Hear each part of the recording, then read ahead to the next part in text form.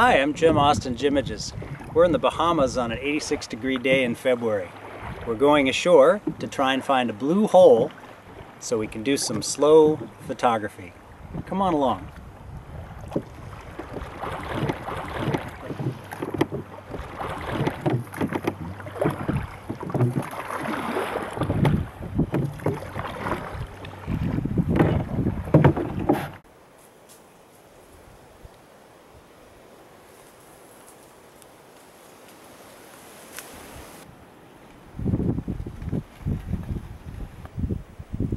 After a short hike, we found the blue hole. The rock all around it is limestone. The water itself is salt water and it's tidal, so there's a high tide line and a low tide line because this is ocean water coming into the center of the island here in the blue hole. We're going to take our time with the slow photography and look for some nature and close-up subjects with the macro lens. Come on along.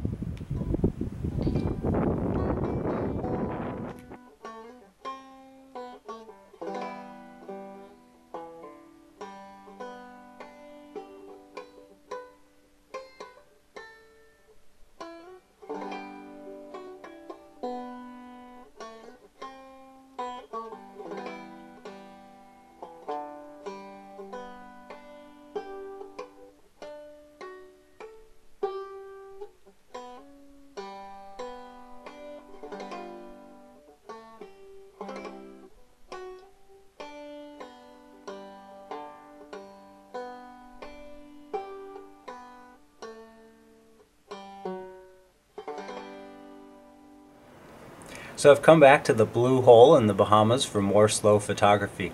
Some people like to think of slow photography in terms of the length of the exposure or what kind of gear you use. I think of it in terms of your awareness, your attitude, and your enthusiasm for slowing down and taking your time. Regardless of whether you're using digital or film, slow photography is about your attitude and your awareness of the beautiful pictures that you can make anywhere, anytime.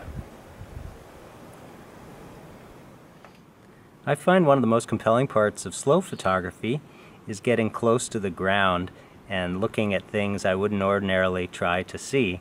This morning, by the edge of the blue hole, I was surprised to find a small spider in the center of its web waiting for insects up from the water's edge.